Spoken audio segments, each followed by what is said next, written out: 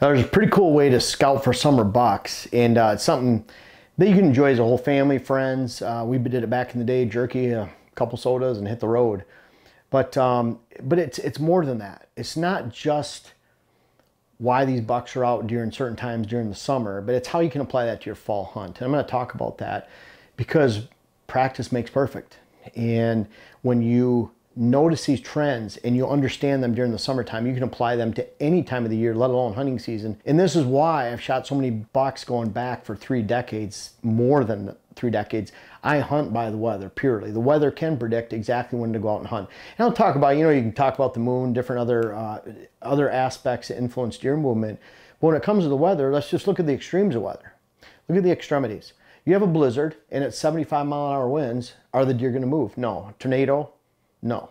Thunder showers, big driving rains? No.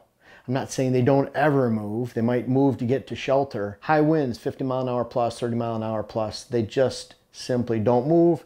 And look at the extremities of severe cold. When you get down to -30 and it's -30 at daybreak, they're not moving at daybreak. They're moving during the day when it heats up to -10. And the flip side, 90 degrees, 80 degrees on a November day in Ohio. They're not moving too much. It might be a drop to 80 in Florida from an average of 95. They're going to move. So it's all relative when it comes to that. I'm going to talk about what you're looking for, how you can find summer bucks, and how you can apply that to the fall. Number one, the setup. This is where it begins. The bigger, the badder, the weather change and the weather pattern, and the stronger the pattern, the more deer are going to be influenced to move. I'm looking for high winds, extreme weather, whether that's driving rain, thunder, lightning, sleet, all of the above, maybe a big snowstorm. You're combining all that together. And then what does that do? It ushers in a great cold front. That's what happens all the time. So you're looking for these major cold front pushes. The bigger the badder the weather change, the higher the winds, typically the more the drop. A moderate drop will be 8 to 12 mile an hour, or 8 to 12 degrees, 15 degrees. You start getting to 20-degree drops, and I've seen 30 and 40-degree drops.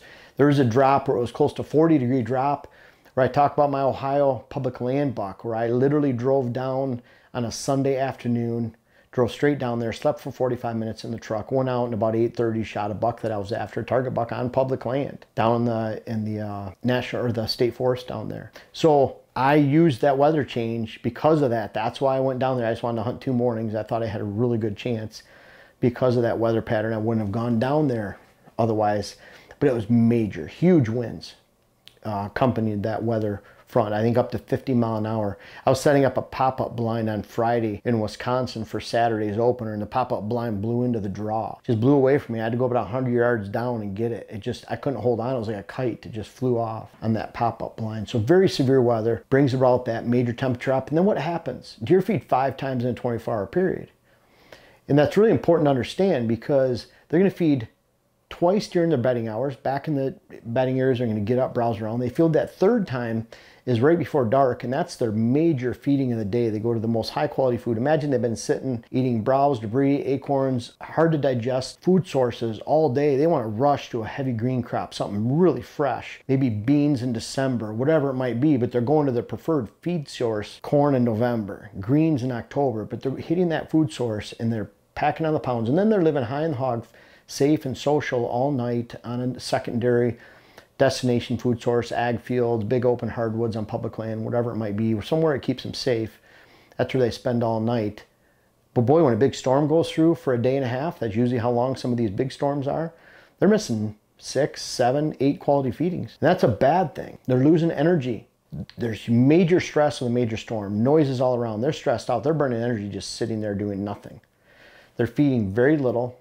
And then the temperature's dropping, so they have to use calories and energy to stay alive and keep warm. I'm really excited to introduce to you our new food plot seed company, and seed company in general, but WHS Wildlife Blends. These are our first 2 mixes, the Big Boost Brassica and the Fall Green Blend. And those are my personal mixes. I've been experimenting with mixes and food plot mixes since 1998, so this is the 25th season. And a lot of those have a lot of roots back into buckwheat, peas, tillage radish, and all kinds of brassica blend, even mixing with brassica with clover back in the day in 98, 99. And so these are the culmination of all those mixes and all those experimenting throughout all the days, and also all the strategies we bring to you about food plots here. So the supply is limited. We're just doing this as a first time run this year, and they're going really well. The sales are really going fast. So I appreciate you guys checking it out. It's on our website, in our store, and really appreciate you taking a chance on us and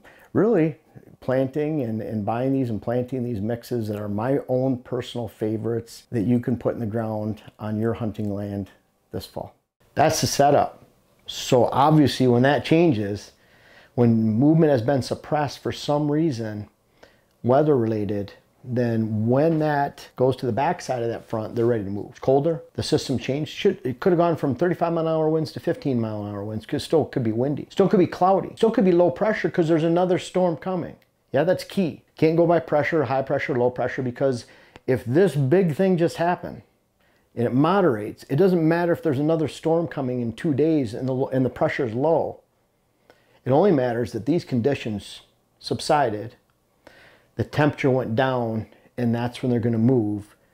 And then you can do it all over again when that next major system comes in, regardless of whether the pressure is high or low. The norm takes place after that. The longer the norm, the bigger the impact, you know, up to about 5 days. I'm sure deer don't really care if it's 9 days or 4 days. They don't have the mental capacity to know that. Bottom line is 1 day versus 5, 2 days versus 5. They get to establish that norm where it's high of 62, 61, 59, 61, just pretty boring days. And all of a sudden there's a high of 38. That's major, major, major change took place to make that happen, and they're going to definitely notice that. And it's all relative. It doesn't matter if it's 70, 70, 70, 70, and it drops down to 50, or 50, 50, 50, and it drops down to 30. That's why when you're down in Florida, it's 85, 88, 85, 87, all of a sudden there's a high of 79. That's a big jump or big drop for down there. Look at the morning lows. A lot of times because of clouds or wind, a morning low in an otherwise boring week will stick out because daytime highs are relatively the same. Morning lows are relatively the same, except for one morning that dips 6, 7 degrees, and that could be that morning to hunt that week if you can actually get out into the woods and hunt. And again, this is all, you know, you have to be able to get off for work and be able to do this. I've always made job decisions since the late 80s so that I could actually take advantage of these weather conditions, because I didn't have a lot of vacation time. I worked at a bank, at 2 weeks vacation, didn't get paid much, couldn't take unpaid time off, but they did let me take a half day off at a time. And you can bet I used that time wisely when I was out in the woods, and made sure that when I went out in the woods, I had a good, reasonable chance of success. Number 4, fields, trail cam, dead deer numbers. Watch these things during the summer.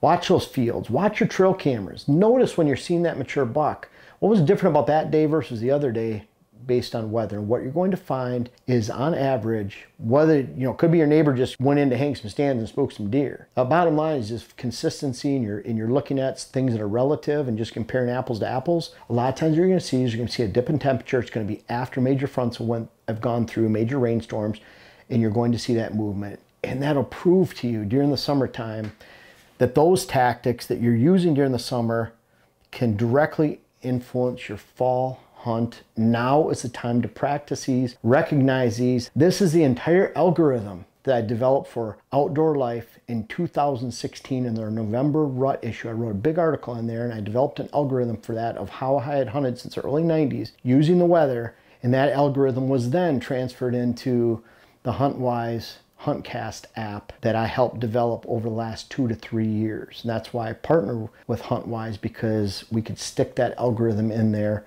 and influence how you guys hunt positively with the actual true influencers of movement. And you can compare it. I mean, it's kind of just, again, look at those extremities.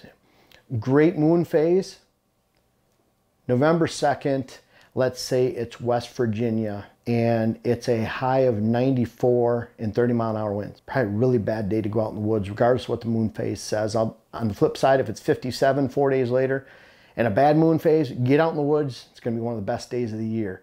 You can never let a bad or good moon phase trump a good weather day or bad weather day. The weather is what actually influences the hunt and deer movement. And you know what's cool? Some of the studies show, well, weather doesn't influence the movement that much.